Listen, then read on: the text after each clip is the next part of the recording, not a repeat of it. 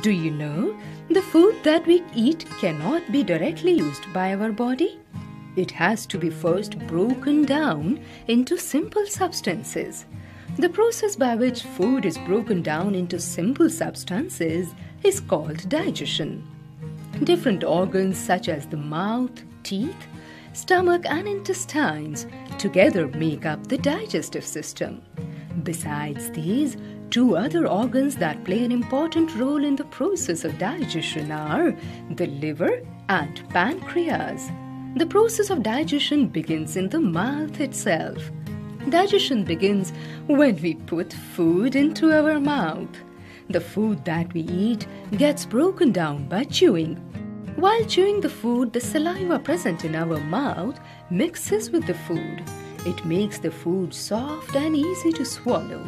As we swallow the food, it moves into a tube-like structure called a food pipe. No digestion takes place in the food pipe.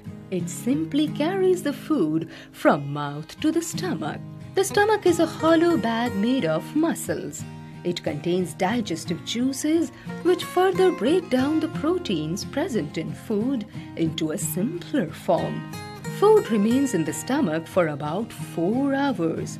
From the stomach, food goes into a long coiled tube called the small intestine. The juice is secreted by the small intestine, and the special digestive juices produced by the liver and the pancreas break down the food further to complete the process of digestion. The digested food is now in the form of a liquid. It is absorbed into the blood through the walls of the small intestine.